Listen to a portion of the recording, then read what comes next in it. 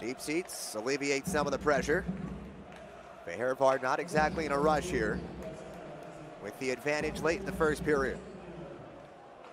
Over the line, sent towards a dangerous area. Ranta sprawling for the save. The puck is still loose, no whistle. Esteban Terpuch, the difference maker in the opening period. So was Hanti Ranta. His best of the day, a left pad save on Kudralt. 4 power play goals in the CHL. They rank right in the middle of the 24-team field. Some power play players not in the lineup today for this game day 6 matchup. Room at the circle, they go point to point. Shooting one, they score. Mikhail Spacek does it again. Genève goes dot to dot. He's got his team leading 6th goal of the tournament.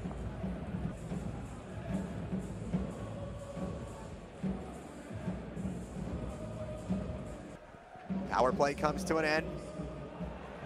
Lecoult is out of the box. Simon Lecoult, only the goaltender to beat, and he does.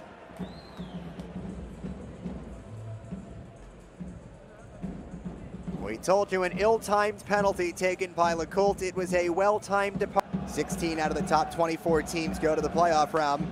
They start today in a 3-way tie for 16th. Marco Miranda carries into the offensive zone, thrown towards the front, they score. Played out to the short side, loosely couldn't get his stick on it, grabs back in the corner. Shanton goes D to D.